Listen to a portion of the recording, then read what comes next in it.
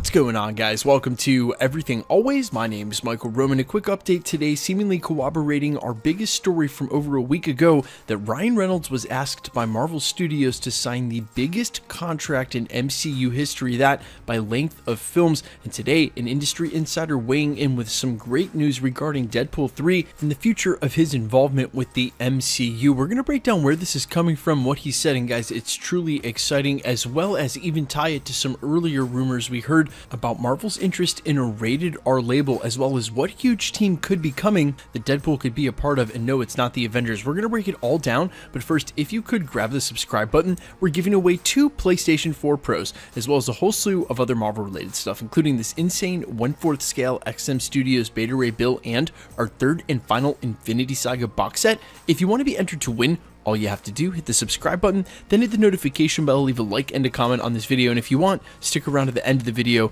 We'll get into all the giveaway stuff again there. Now, as I mentioned moments ago in the prologue, it was just over a week ago the news broke that the MCU had approached Ryan Reynolds, again this unconfirmed but from trusted sources, and asked him to sign the biggest contract in MCU history. That's why it wasn't surprising when just 12 hours ago, via his Patreon, industry insider Daniel Rickman came out with the news and confirmed Deadpool 3 is in development, as well as Deadpool 4. And then you think about the fact that they were asking him to do a ton of movies. Yeah, that was other ancillary movies, other team movies, and we're going to get to that. But of course, they would already be thinking about Deadpool 3 and 4. And we were just talking about this yesterday, the fact that Spider-Man 3's concept art, a bit of it was in the Spider-Man Far From Home book. When they start doing the narratives and the storyboarding for the scripts for these, they're thinking them a couple of movies down the road. That's the luxury of having a successful Marvel Cinematic Universe. You know that those films are coming, and even though the landscape is just a little bit questionable right now,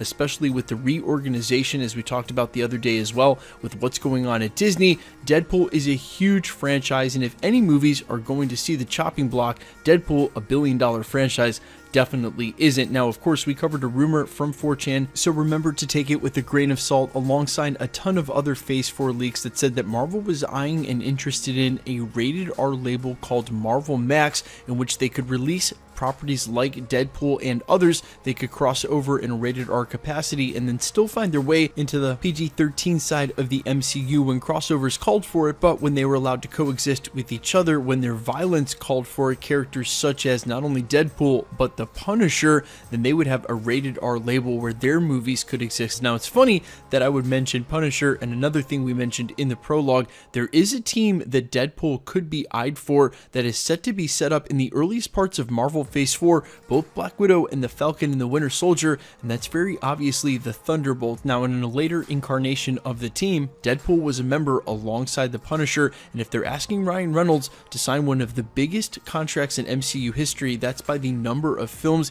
he's asked to be in. Of course, no one will probably ever top Robert Downey Jr.'s take from just those last couple of films, Infinity War and Avengers Endgame alone. But either way, if they're asking him to do a ton of films, it would make sense that there's more than one team up or crossover in his future. And when you think about what he's already brought to the table, the Avengers may be not a great fit, but a group of anti-heroes like the Thunderbolts would be perfect. Guys, let me know what you think about this in the comments, both the fact that Deadpool 3 and 4 are both in production, and what should Marvel do with these rated R properties? Keep them rated R indeed, but then how are they going to cross over? And if not just Deadpool and the Punisher, are there other properties you can think of, namely Moon Knight, even though that's already on Disney Plus? I'm not sure how they would do that. That should be rated R. I'm all ears. And quickly, let's get into the giveaway stuff before I let you go. We're still giving away 2 PlayStation 4 Pros, the next of which is at the 700,000 subscriber mark. We're literally days away from that. If you want to be entered to win, all you have to do is hit the subscribe button, then hit the notification bell, leave a like and a comment on this video,